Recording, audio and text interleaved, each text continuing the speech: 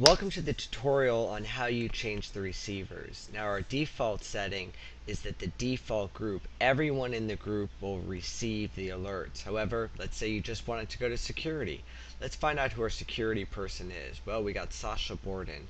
What we need to do is find the machine name for Sasha's PC. So we select that node, that user, click the pencil to edit, and then we're going to see a person's name. This is actually their machine name, Sasha2 underscore Sasha dash PC. So let's remember that. Now we go to the groups because we want to change the entire group.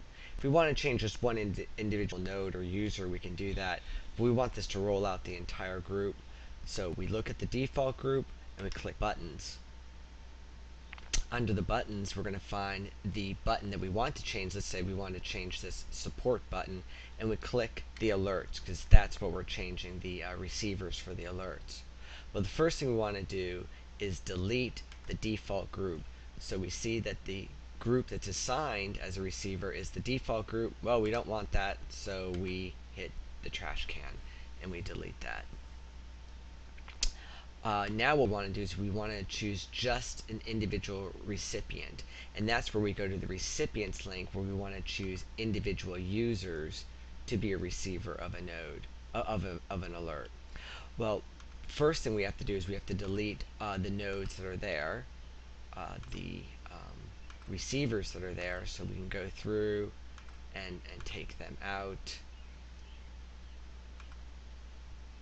And when we're out, this will be blank, at which point we want to click the add button to find Sasha2 underscore Sasha PC. And as we can recall, that was the node for Sasha Borden, who is our security officer.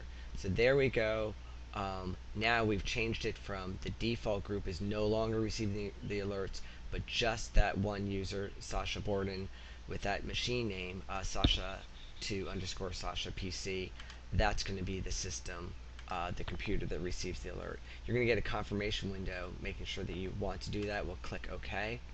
And then we're done. The one thing we have to do, one more thing we have to do is on the end user PC, we want to make sure that we refresh the profile. So you right click the red icon on the workstations and you click refresh profile.